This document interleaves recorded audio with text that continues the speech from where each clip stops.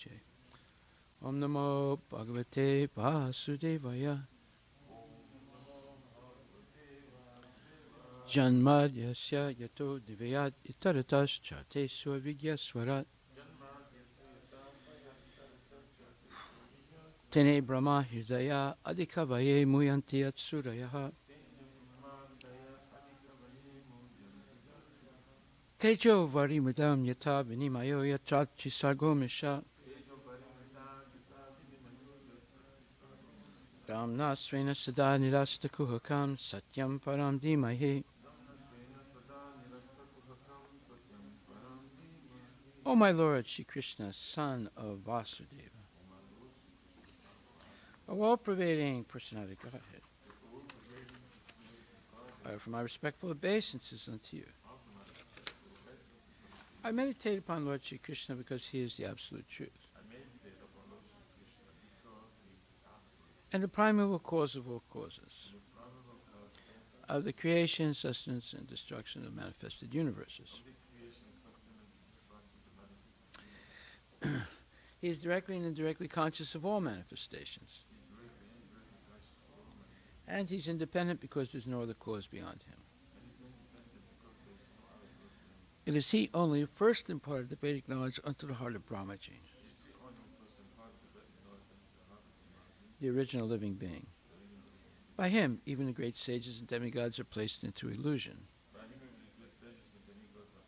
as one is bewildered by the illusory representations of water seen on fire or land seen on water. Only because of him do the material universes, temporarily manifested by the reactions of the three modes of nature, appear factual, although they are unreal. I therefore meditate upon him, Lord Shri Krishna, who is eternally existent in the transcendental abode, which is forever free from the illusory representations of the material world.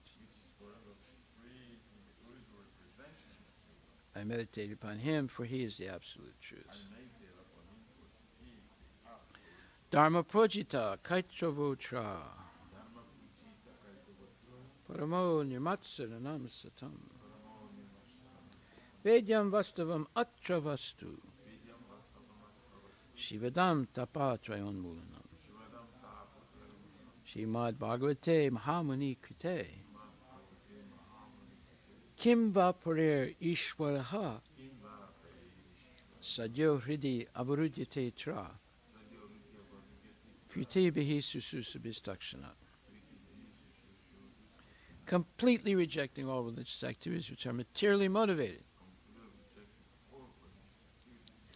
this Bhagavata Purana propounds the highest truth, which is understandable by those devotees who are fully pure in heart. The highest truth is reality distinguished from illusion for the welfare of all. Such truth uproots the threefold miseries. This beautiful Bhagavatam, compiled by the great sage Vyasadeva in his maturity, is sufficient in itself for God realization. What is the need of any other scripture? As soon as one attentively and submissively hears the message of Bhagavatam, by this culture of knowledge, the Supreme Lord is established within his heart. Nigama kalpaturur galitam phalam sukhamukad amrita dravya samyutam pibata bhagavatam rasam alayam Muhur aho raskabu vibhavakaha. O expert and thoughtful men, relish Srimad Bhagavatam, the mature fruit of the desire tree of Vedic literatures. It emanated from the lips of Sri Sukadeva Goswami. Therefore this fruit has become even more tasteful, although its nectarian juice was already relishable for all, including liberated souls. Shinvatam swakata Krishna Punya Shravana Kirtana Hridyantaksto hi Bhadrani Vidunati Srahitsatam. To hear about Krishna from Vedic literatures, or to hear from him directly through the Bhagavad Gita, is itself righteous activity. And for one who hears about Krishna, Lord Krishna, who is dwelling in everyone's heart, acts as a best-wishing friend, and purifies a devotee who constantly engages in hearing of him. Nastapresu bhadresu nityam bhagavata sevaya bhagavati uttamasloke bhaktir bhavati naistaki. In this way, a devotee naturally develops his dormant transcendental knowledge. As he hears more about the Bhagavatam from the devotees, as he hears more about Krishna from the devotees, as he hears more about Krishna from the Bhagavatam and from the devotees, he becomes fixed in the devotional service of the Lord. Tadarajastamo bhava kamalobhadayasche cheta itarina vidam stifam sattve prasidati. In this way, a devotee naturally develops his dormant transcendental knowledge. By development of devotional service, one becomes freed from the modes of passion and ignorance. And thus, material lust and avarice are diminished. Evam prasana manaso bhagavat bhakti yogataha bhagavat tattva vijnanam mukta sangasya jayate. When these impurities are wiped away, the candidate remains steady in his position of pure goodness, becomes enlivened by devotional service, and understands the science of God perfectly. Vidyate hridaya grantis chidyante sarvasamsaya shiyante chasya karmani drista eva atmanishware. Thus Bhakti Yoga severs the hard knot of material affection and enables one to come at once to the stage of a samsayam samagram, understanding of the Supreme Absolute Truth, Personality of Godhead. Therefore, only by hearing from Krishna or from his devotee,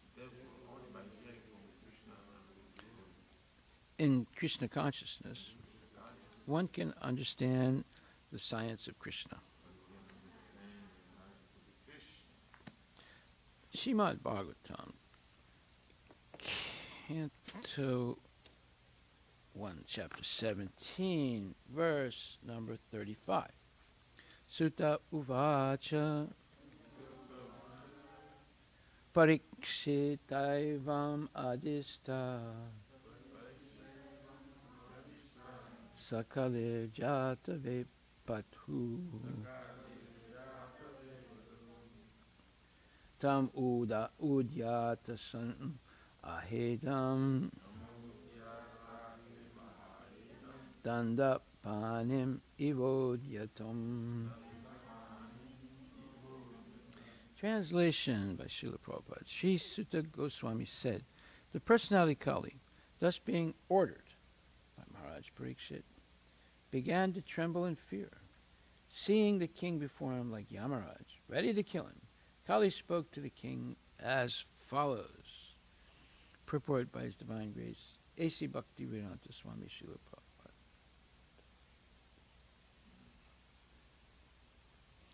The king was ready to kill the personality of Kali at once, as soon as he disobeyed his order. Otherwise, the king had no objection to allowing him to prolong his life, The personality of Kali also, after attempting to get rid of the punishment in various ways, decided that he must surrender unto him. Thus he began to tremble in fear of his life. The king, or the executive head, must be so strong as to stand before the personality of Kali like the personality of death, Yamaraj. The king's order must be obeyed, otherwise the culprit's life is at risk. That is the way to rule the personalities of Kali, who create disturbance in the normal life of the state citizens. Srila Prabhupada Ki Jai.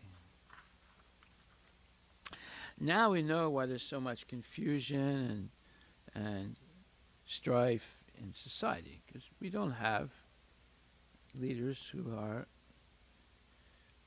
ready to act decisively. And this is the point. Maharaj Parikshit was ready to kill Kali. No questions asked. And Kali, once realized that, it tried to squirm out of such a position, but Maharaj Parikshit wouldn't give him any leeway, would not give him any space to squirm out of the responsibility for having tortured Bhumi Devi and especially Dharma. So that's what a real leader is. They subdue the enemies of the state severely, but yet they're strong as a thunderbolt and soft as a feather. If the miscreants surrender and remain humble, then they can be forgiven, but not allowed in any way to associate with the normal society.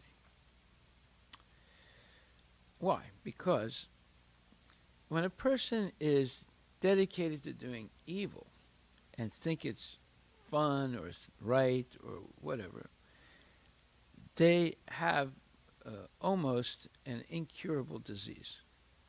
Almost. Everybody has a chance to totally surrender to the Lord.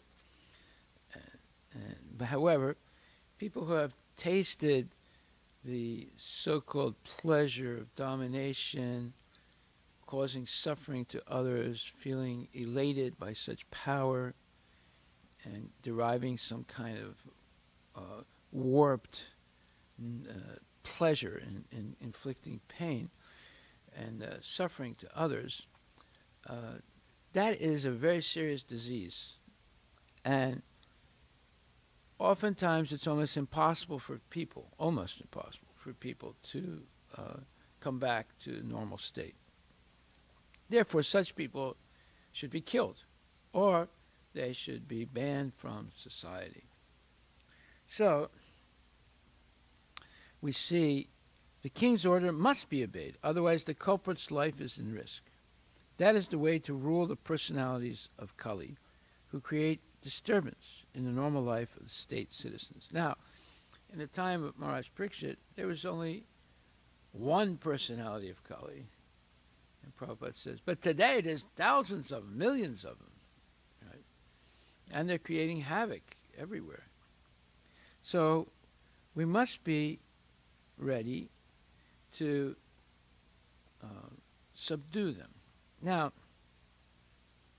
as I've said before, devotees are killers.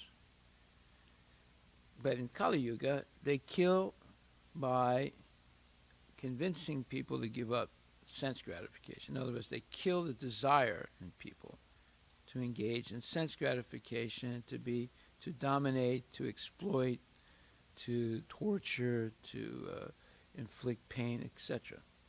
Now, that's not an easy job because the force you're using is a spiritual force to convince them that they're doing something wrong and that they can actually be happy, they can actually be a controller, not of others, but they can control themselves and thus become peaceful and happy in life. So it requires quite a lot of spiritual strength or Shakti to be able to do that. But if we follow the regulative principles, if we chant regularly our rounds, if we respect Mahaprasadam, if we go on Sankirtan and preach and chant and dance, then gradually you develop the strength and the determination and the knowledge that's given to you by Krishna through revelation to be able to convince others. So this is also explained in the Srimad Bhagvatam in depth by Srila Prabhupada. He says in the first canto, second chapter, verse 6, Vadanti tat tattvavidas tattvam yajganam advayam brahmeti paramatmeti bhagavan iti sabhyate. So he says that the absolute truth is both subject and object. This is a very significant statement. It's a philosophical statement. He is both the subject and the object. So if you have a sentence where it says, Johnny missed his friends and thus felt very lonely. Okay, in that sentence, Johnny is the subject and the object are his friends. You see. So Prabhupada says the absolute truth is both the subject and the object. So that's a very profound statement. Krishna, you can say it in a different way. You can say Krishna is everything, because everything is made of Krishna's energies. So he's both the subject and the object. What do people learn in the schools today? They learn that the material world has nothing to do, it stands by itself, and there's no spiritual world. So they want to make matter the subject and the object. Therefore, they're Mayavadi atheists. The real duality is Krishna as the Supreme Personality of Godhead. Everything emanates from him, and everything that emanates is simultaneously one and different from him. Therefore, Krishna is everything, but everything is not Krishna. Everything is made of Krishna's energies, both externally and internally. Like, for example, Krishna pervades every atom. He's present in every atom of the universe. He's also present in the heart of every living entity. He's also the support of everything, spiritual and material, through the Brahma Jyoti, which permeates everything. Just like the air permeates everything, but the Brahma Jyoti permeates all the expansive energies of Krishna. So in two ways, the Lord is present everywhere, through Paramatma and through the Brahma Jyoti. And therefore, he's conscious of everything. No living entity can claim to be conscious of everything. We can claim to be conscious of our body, but not of everything. So, therefore, Krishna is the absolute truth. He is the subject and the object. And there's no qualitative difference. Now, this is amazing. That means that if you become Krishna conscious, you'll be able to see Krishna everywhere and in everything. That's the vision of a devotee. That's what we're trying to teach here, how to see Krishna in everything. That doesn't mean everything is Krishna. It does mean, however, that Krishna is everything, because it's all made from his energies. If everything is Krishna, then you could bring the dog into the temple, put him on the altar, and start doing Arati to the dog. But that would be a major mistake. And that's the mistake that Mayavadi atheists make. Okay, so then, therefore, this Brahman, Paramatma, and Bhagavan are qualitatively one and the same. Yeah, because it's all Krishna, coming from Krishna, or it is Krishna. So the same substance is realized as interpersonal Brahman, by the students of the Upanishads as localized Paramatma, by the Hiranyagarbhas or the yogis, and as Bhagavan by the devotees. So Bhagavan, or the personality Godhead, Krishna, may be compared. So Krishna is the last word in the search of the truth. Okay, so therefore he is at the same time Bhagavan, Paramatma, and Brahman. Okay, so this can be compared to the sun. The sun globe, and the sun's effulgence. They're all one, but they can be perceived separately. So this simultaneous oneness and difference is present everywhere in the universe. We just gave an example of one thing, the sun, which is in the material universe, which is considered to be made of matter. But yet, it also manifests this simultaneous oneness and difference. And one perceives the sun through different angles of vision. So some people just talk about the sun rays, and some people talk about the sun globe, and some people may talk about Vivaswan, the sun god. And some people may talk about Krishna, the origin of the Brahma Jyoti, which is reflected in the material world from the sun. So the energy that the sun is expanding is coming from the Brahma Jyoti. So ultimately, Krishna is at the source of everything. So besides all that, Krishna is Abhigya Swarat. So in the second line of the first mantra, Ishapanishad, Srimad Bhagvatam, Janmadasayata Nivya Taratas Chartiswa Abhigya Swarat. Avigya Swarat. So that means that he has all knowledge, and he is completely independent. No one else can equal him. And even the demigods cannot equal him in this respect. So he's self-sufficient, and he's cognizant, and he's free from the illusion of relativity. So Prabhupada explains, in the relative world, the knower is different from the known. But in the absolute truth, the knower and the known are one and the same thing. That's why it says that Krishna is both the subject and the object. So we are living in this relative world, and there's a difference between our soul and our body. There's a difference between, and because of that, we see relativity everywhere.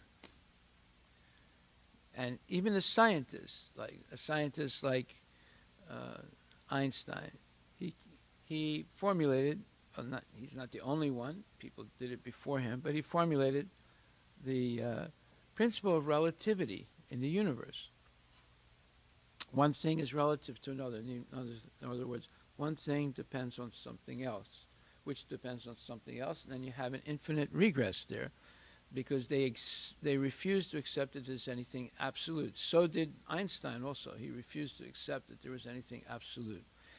That mindset is actually an illusion. Why? Because there is an absolute truth. It's Krishna. He is the supreme absolute truth. So there's a difference between the concept of God and the concept of the supreme absolute truth. There are many gods. Brahma can be considered a god. Shiva can be considered a god. Indra can be considered a god. Chandra can be considered. There are many gods. Krishna, of course, is the supreme god. But there's only one supreme absolute truth. Shiva is not the supreme absolute truth. Brahma is not the supreme absolute truth. But Krishna is, because everything is emanating from him. Therefore, he is both the subject and the object, and there's no illusion of relativity in Krishna. So now we're talking very philosophically and scientifically to know Krishna. So Prabhupada says, but in the absolute truth, the knower and the known are one and the same thing. In the relative world, the knower is the living spirit, or the supreme energy, whereas the known is the inert matter, or inferior energy. Therefore, there is a duality of inferior and superior energy, whereas in the absolute realm, the knower and the known are the same superior energy. So Krishna doesn't see a difference between the para prakriti and apara prakriti. These are both his energies, right? But we may see a difference between the two because we are overwhelmed by relativity. One thing depending on another thing, depending on another thing, and having an infinite regress, that it's infinitely, one thing depends on another thing, and there's no absolute thing. But Krishna is the absolute supreme personality. He's the absolute supreme truth. So therefore, as we say in colloquial English, the buck stops with Krishna. This will be rejected by every atheist. They will not accept this because that means that if there is a supreme God like Krishna, who is the source of everything, they have to surrender. So they'll do everything to refuse to accept such a concept. And they insist that everything is relative. As soon as you say everything is relative, you're in an illusory space. And you never can have any definite, fixed, supreme, absolute truth when everything is relative. So there are three kinds of energy, the supreme, of the supreme energetic. There's the internal energy, the marginal energy, and the external energy. So there's no difference between the energy and the energetic. In other words, there's no difference between Krishna and his energies. But there is another differentiation. There is a difference of quality of energies. Prabhupada explains, the absolute realm and the living entities are of the same superior energy, but the material world is inferior energy. The living being is in contact with the inferior energy. The living being in contact with the inferior energy is illusioned, thinking he belongs to the inferior energy. Okay, now what does this mean? Well, it's more hard, it's more difficult to understand matter than it is to understand spirit or the soul. Why? Because at one point, matter disappears, becomes invisible. And it's bewildering. Just like sometimes you go to the ATM machine with your credit card, and you put your credit card in, and you get some money that comes out and your credit card. Sometimes you can go to the ATM machine, put your credit card in, you don't get any money, and the machine eats your credit card. Why? Because you have no money in your account. That's why, or your account is overdrawn. So then you have to go inside, talk to the tellers. This is not possible. I always have money in my account. And they say, oh, we're sorry to tell you, there's no money in your account. Well, how's that possible? They say, show me the details of the last month, all the transactions. You look at that and say, oh my God, my wife made a check for $5,000, My God, she didn't tell me about that, So now he said, oh, I'm sorry, yeah, I know I'm overdrafted, I'll have to do something. So you see, in the same way, people make mistakes. And the mistake is to think everything is relative. The mistake is to believe what mundane speculative philosophers say. And atheistic philosophers, even though they use big language and flowery flights of let's say, choice words and so forth, but they are speculators. They're nonsense. They don't know what they're talking about. But if you believe them, then you become illusioned also. They have a worse disease than corona. Their disease is speculation. And they teach you to speculate. They think it's good to speculate. They teach kids to speculate, you see. Okay, so there's no difference between the energy and energetic, but there is a difference of quality of energies. So the spiritual energy is always manifest, but the material energy at some point becomes unmanifest. You can't see it, and it's bewildering. Just like your bank account can be zero or minus zero, and it's bewildering. So it's more difficult to understand the material energy than the spiritual energy. Therefore, we have to understand it through the Bhagavad Gita, Jnana Chaksus. So the absolute realm and the living entities are the same superior energy, but the material world is inferior energy. The living being in contact with the inferior energy is illusioned, thinking he belongs to the inferior energy. Yeah, people think, well, it's just normal, you know, getting old. It's just normal dying. And then when you die, everything is over. So better we live, you know, very dynamically while we have time and live life to the fullest, which means have as much sense gratification as you can get. Beg, borrow, or steal it. And they live these lives of complete self-dissipation. They just waste their mind and their senses through mundane activities, mundane thoughts, listening to poetry and listening to speculative philosophies, learning them. You know, I used to have a lot of trouble reading philosophical books in high school and college. And I was always wondering, you know, why does this stuff not make sense to me? Right? And then when, first of all, they used all, you know, high language, and then they coin new words, and then they make these long explanations. And I've always had difficulty. When I read Bhagavad Gita, I also had some difficulty with that. But when devotees explained it to me, it made sense. But later on, I understood why I was having so much difficulty with the mundane philosophers. Because they're all speculation. There's nothing authentic about it. It's all speculation from Socrates right up to the most modern philosophers. So then I realized, wow, this is unfair.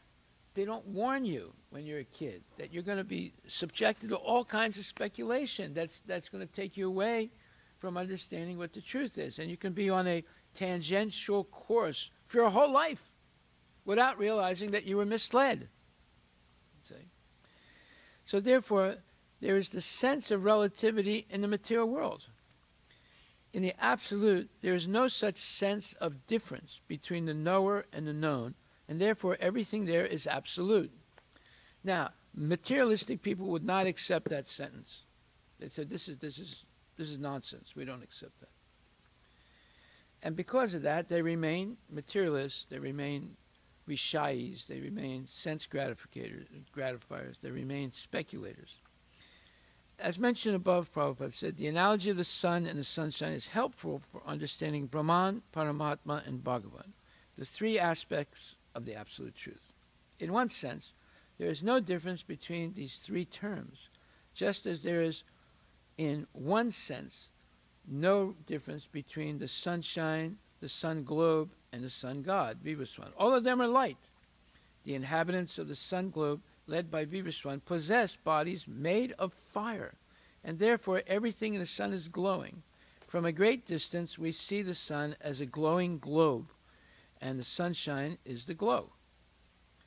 So Brahman is like the sunshine, Paramatma like the localized sun globe, and Bhagavan like the sun god. They are all one in the sense that they are all the pure light of the Absolute Truth, but still there is a difference. Now, here we have an example of studying the known to understand, or beginning with the known to understand the unknown. So, because Krishna is subject and object, we can find examples in the material world that help us understand what's going on in the spiritual world. Because there's no difference between the subject and object. So everywhere, whether it's the spiritual world or the material world, we will see that there is achintya beda abeda tattva. You just have to know how to recognize it. And everywhere in the spiritual world there's Krishna, and everywhere in the material world there's Krishna also. You just have to learn how to recognize it. Therefore, Krishna begins to explain how he's everywhere in the material world in the 7th chapter, in the 10th chapter, and the 11th chapter of Bhagavad Gita. If you read them carefully, you will learn how to recognize Krishna everywhere in the material world. So then Prabhupada says, he says, if you stand in the sunshine, that does not mean that you have reached the sun globe or seen the predominating deity of the sun, Vivaswan. Similarly, the different means for understanding absolute truth produce different realizations. The different means for understanding absolute truth produce different realizations. One who tries to understand absolute truth simply by mental speculation may ultimately realize the impersonal Brahman. In other words, through speculation, you might be able to understand impersonal Brahman. And one who tries to understand absolute truth through meditative yoga practice may be able to realize Paramatma. But one who practices bhakti yoga can achieve complete understanding of the absolute truth and realize the spiritual form of Bhagavan, the personality of Godhead, who is the original source of everything. So now this makes things clear. The Mayavadi speculators might understand something, not everything, but something about Brahman. And the yogis who are doing a lot of meditation, like the Buddhists and others, and other yogis following Patanjali Yoga, they may understand Paramatma. But only the devotees can understand Bhagavan, including Paramatma and Brahman.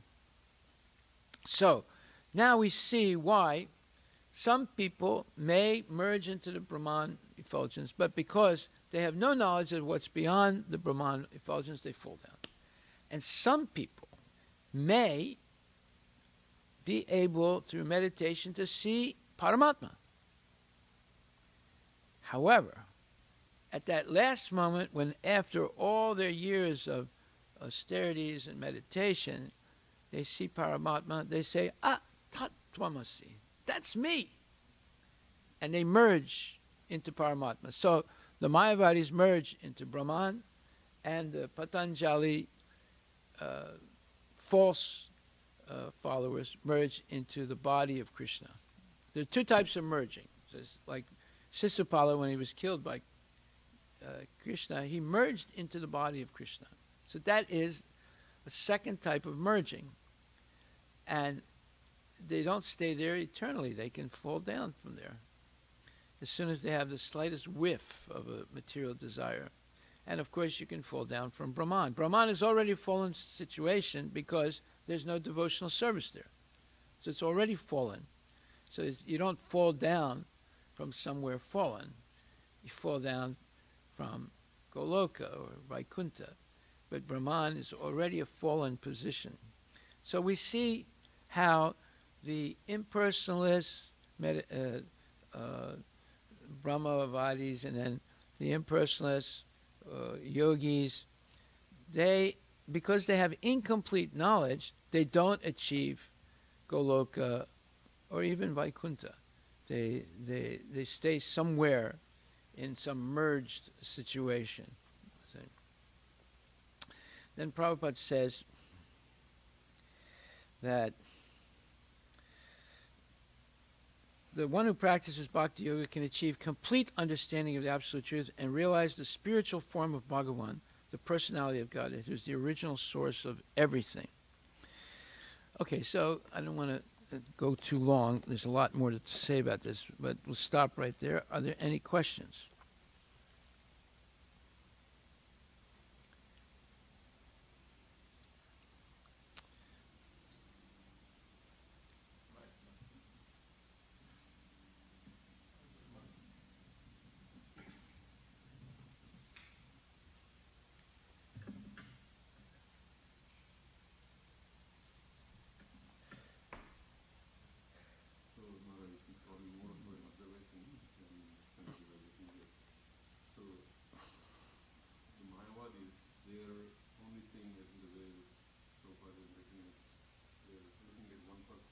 One perspective, yeah.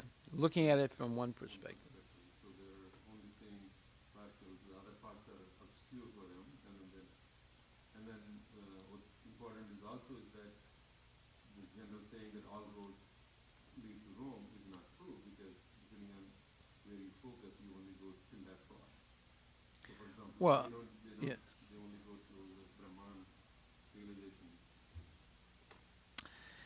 Now, see, there are bona fide impersonalists, like the four Kumaras, who went to the Brahman realization, but because they were surrendered to their guru, Brahma, and also because they actually went to the door of Vaikuntha, but they had association with Lord Narayana. They went past the Brahman realization directly to Vaikuntha, and then eventually understanding Krishna.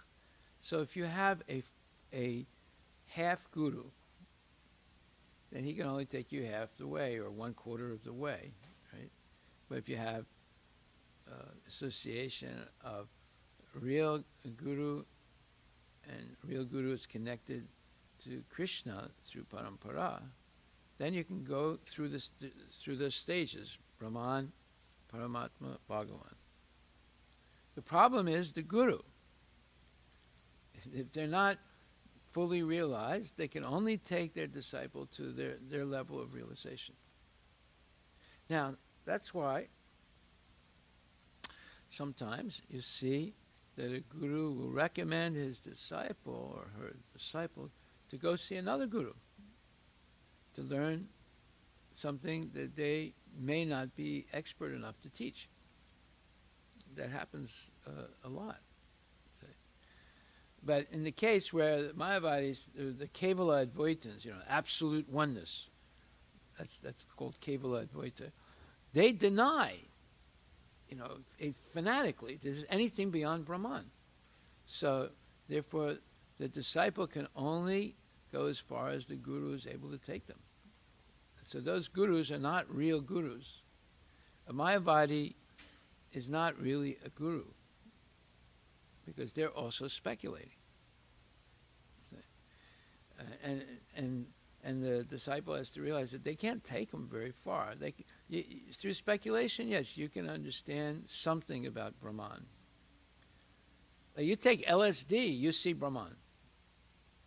You take LSD, you'll see Brahman, but you won't stay there. And you don't really understand what it's all about.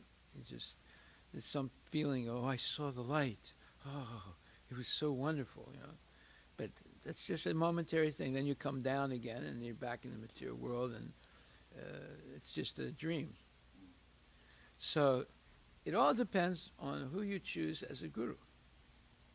If you choose someone who's enlightened in one of the bona fide Vaishnava Sampradayas, they can take you back to Godhead, either step by step or directly.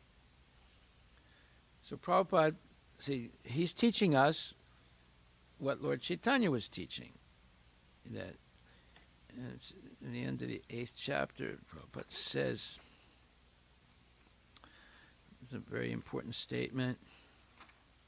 He says, the beauty of Krishna consciousness, however, is that by one stroke, by engaging in devotional service, one can surpass all the rituals of the different orders of life. One stroke. What is that stroke? It's chanting Hare Krishna, Mahamantra, regularly, every day, at least 16 good rounds, and following the regulative principles. Very quickly you can make spiritual advancement. Whereas the other paths, they're all difficult, and there's no guarantee that you reach the ultimate goal. You reach, just like you can go up 2 steps in a stairway, or 4 steps in a stairway, but there's 1,000 steps in the stairway. So just because you made 2 steps or 4 steps, you didn't get to the top. You're on the way. But some people believe 2 steps, that's it. I'm at the top. Because they've been misled. Right?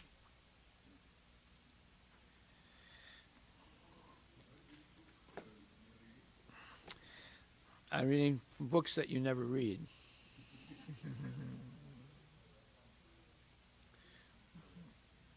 It's called Dharma, the Way of Transcendence. These are lectures that Prabhupada gave on first canto, second chapter of Bhagavad Gita. Yeah. Okay, so we'll stop right there. Thank you very much. All glories to Srila Prabhupada. Haribol.